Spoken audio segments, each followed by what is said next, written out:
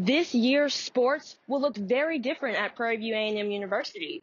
Early in July, SWAC informed all athletes that there would be a change in their season due to the global pandemic. This week, I got to speak with a few athletes on what their season might look like, and here's what they had to say. It's changed a lot.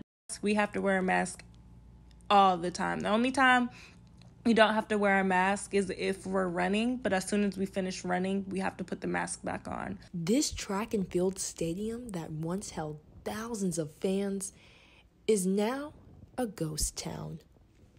A lot of the meets that we have are during the spring season. We had to push back the scheduled season that we would have, and also it set back a lot of athletes. Panther fans are devastated by SWAC postponing fall sports for the 2020 season, and cheerleaders are having to adjust to the change.